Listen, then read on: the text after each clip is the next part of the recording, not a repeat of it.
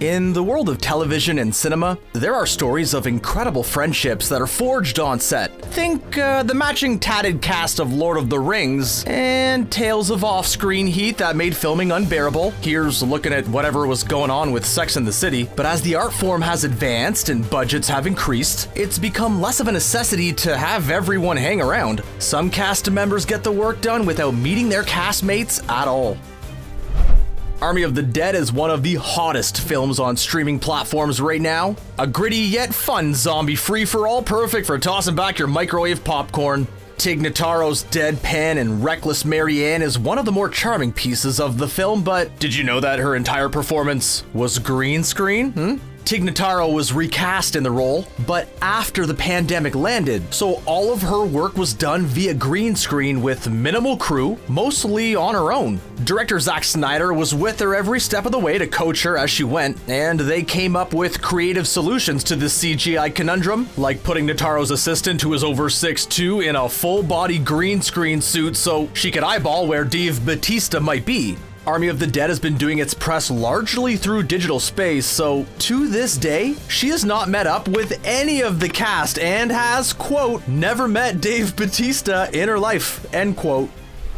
I bet you're no stranger to the reputation Jared Leto has garnered as a, method actor. And I think we'll all agree that the stories coming out of David Ayer's Suicide Squad are some of the most bizarre. Margot Robbie has only ever been good to us, and she did not deserve a sudden onset of rats, dead or alive. And let's not even get into those poor hogs. Will Smith didn't experience any of this artistic chaos, and in fact, Jared was so method that they never actually met. They shared space on set, but per Smith, Leto wouldn't even say hello, warm up, or rehearse with anyone. Quite the method. You would think that the Joker would be down for a laugh, you know, a joke.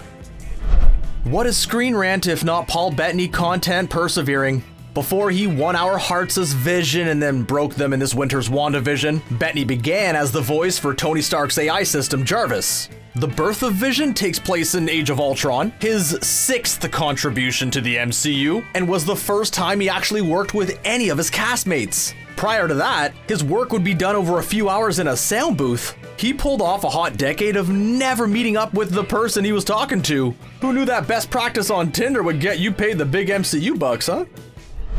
We're not done with the Marvel Universe just yet.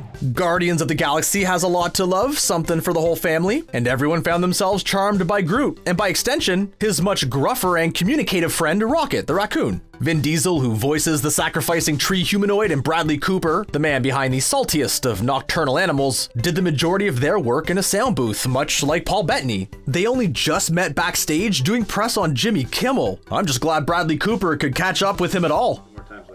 I am Groot.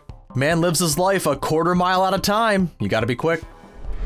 There's an estranged digital performance in every ensemble these days. For Batman vs. Superman, Dawn of Justice, and Justice League, motion capture was there to create the otherworldly images of Steppenwolf, portrayed by Game of Thrones' alumni Kieran Hines. He played Edmure Tully, the Lord of Riverrun. Hines completed his original work in a motion capture studio away from the other cast members the first time around, and did the same for Snyder Cut reshoots. Just like Tig Notaro, Kieran Hines reports that Zack Snyder and the crew were immensely helpful with the process, although no record on whether or not he had any assistants shoved into green suits.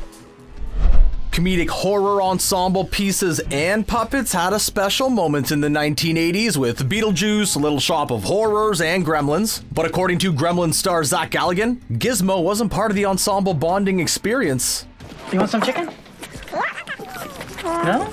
He never heard Gizmo's sweet little voice on set or even met the voice actor Howie Mandel. In an interview earlier this year, he said even 30 years later, the pair have never met. If you missed that revelation, don't worry. It got buried under the controversial statement that Gizmo is cuter than Baby Yoda because he's fuzzier. Bit of a nerf herder if you ask me. For 2018's Mary, Queen of Scots, director Josie Rourke took an interesting geographical approach to the story of friendship turned rivalry, a la written correspondence between the titular heir and Elizabeth I. Instead of using a studio lot, Margot Robbie's scenes as Elizabeth were filmed in England, and Saoirse Ronan's work as Mary on location in Scotland. While the two actresses were tempted to hang out, they didn't see one another to make the one scene they had together, a departure from actual history, more impactful. Yes, I'm cheating a little bit here, but the emotional impact of creating a fictional space where the two women might have met and Saoirse and Margot seeing one another for the first time in costume is too cool not to mention. Behead me about it, still cool. John Wick and Deadwood star Ian McShane sure can say a lot of consecutive words good, and his brief role in the Game of Thrones episode The Broken Man is no exception. Septum Ray, the show's version of the elder brother from the book series, offers a salvation and words of wisdom to Rory McCann's Sandor Clegane, also known as the Hound. His one-episode arc was filmed in Belfast with only a handful of extras in the mix, so he never met any of the other cast members until it was time to record the DVD commentary for the episode with Marjorie Tyrell herself, Natalie Dormer. All the world's a stage, and I'm sorry, who are you? That's our list. It'll be cool to see how more motion capture technology and advanced green screen work might increase this phenomenon. And hey, the next time your coworker makes you want to shout into the void, you can daydream your way into the glamorous Hollywood career of being unknowable.